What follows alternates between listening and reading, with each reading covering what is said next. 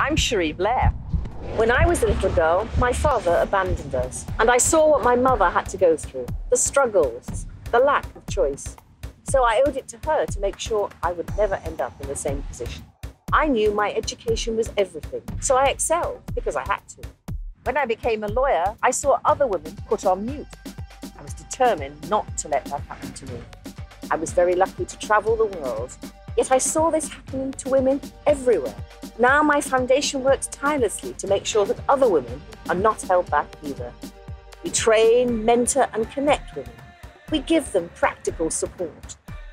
My experiences as a girl shaped my lifelong purpose. Not only could I be the boss, I could help other women be the boss too. If I am your hero, it's because you see that if I can do it, so can you.